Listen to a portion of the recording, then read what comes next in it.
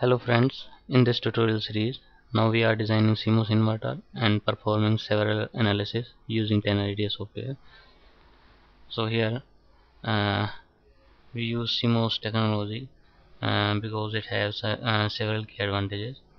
CMOS offer low power dissipation, relatively high speed, high noise margin. Okay, so start with the file, new, new design, name it inverter. Okay, add the libraries as we discussed in previous tutorial. Okay,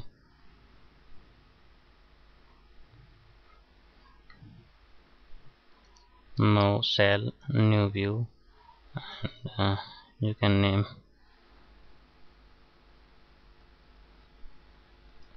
device PMOS instance, click on it, done. PMOS instance, done.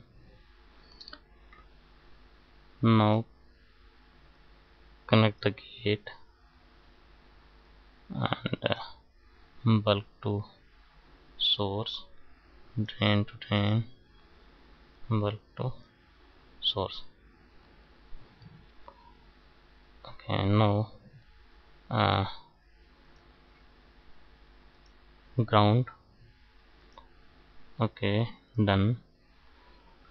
And here the other voltage source instance,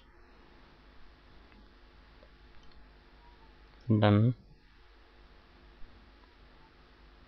Okay, for drain supply 5 voltage,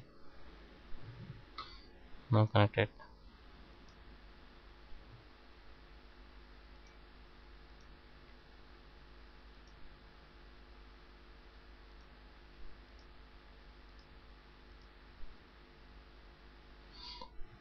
So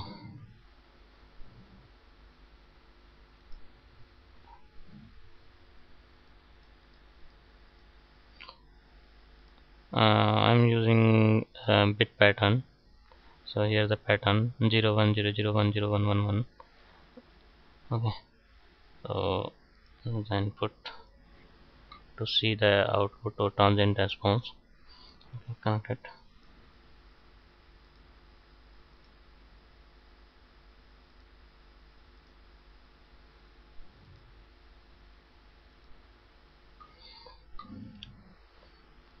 Output pin. Okay, make the connection. Okay,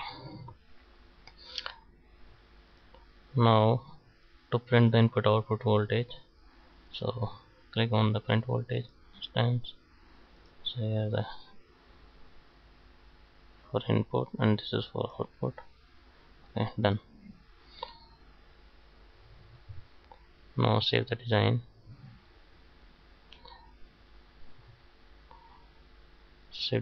and its library. Check 0 error, 0 warning. That's good.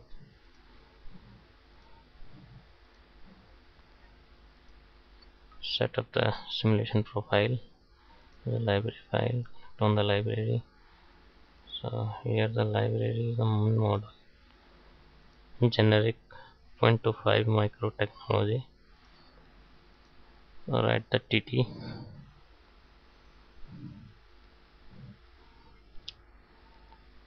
No parameter DC transient. Okay, so run the simulation. It's a mistake, I think. Gender netlist. Oh, start time 100 nano, 10 nano. Okay, so start.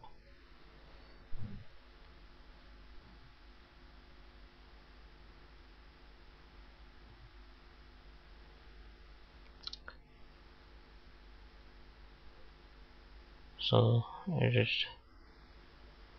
simulation profile.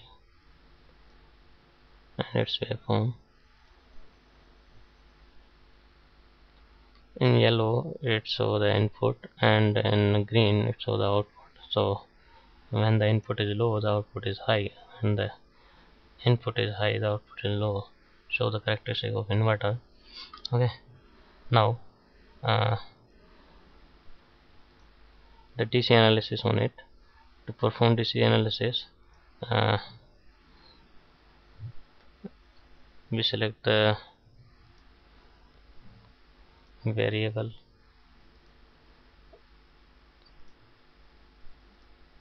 Now click on it and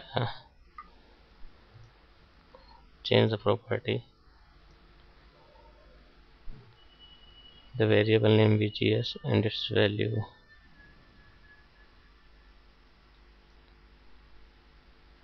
in. So in is the parameter, so VGS source name, and in is the voltage variable. Okay. Now we click on the print voltage to change the transient to DC, and same for the input output. Select the DC. Okay. Now one more thing, connect the capacitor across the output and ground.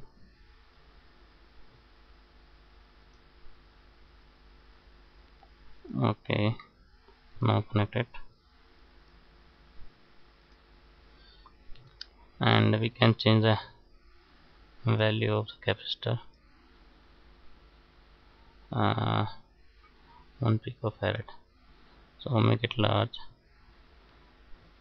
0.01 microfarad. Okay, done. Now in is the parameter name, so name it in, value 5 volt. Okay, so DC sweep analysis, parameter name is in, start value 0 volt, stop value 5 volt,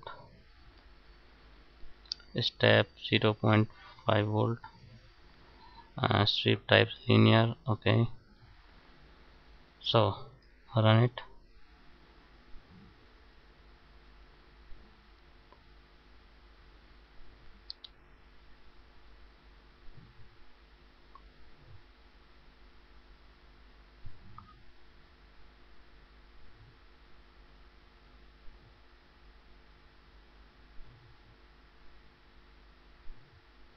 Here the output, can say DC sweep analysis. So here the linear input, output is non-linear, as semiconductor devices are non-linear devices. Okay, so thank you.